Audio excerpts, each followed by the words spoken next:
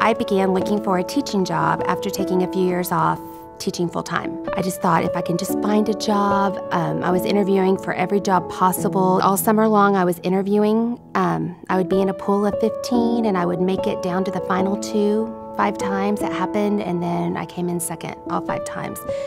I just didn't understand. I got to be in a really dark place. There were days it was hard to get out of bed. It was hard to make it through the day. I didn't know what was going to happen to with our family.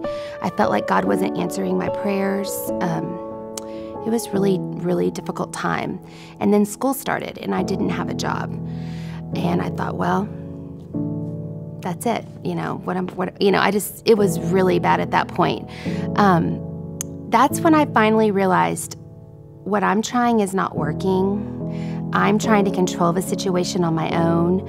I'm not relying in my faith in God to take care of the situation. He has a plan for me. I don't understand the plan. I don't understand why it's taking so long when I wanted a quick answer.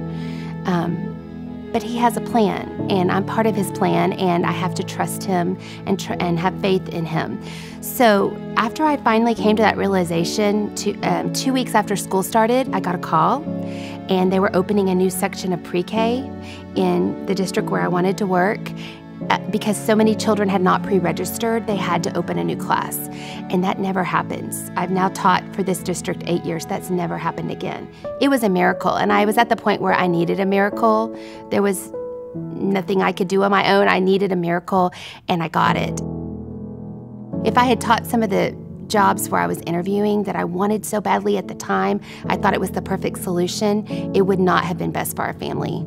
And God knew, and he had the perfect place for me, but it was his timing, not mine. And he taught me a lot of patience, and my faith grew so much during that time. And now I know that it's in faith alone. That's what it takes, just trusting in him.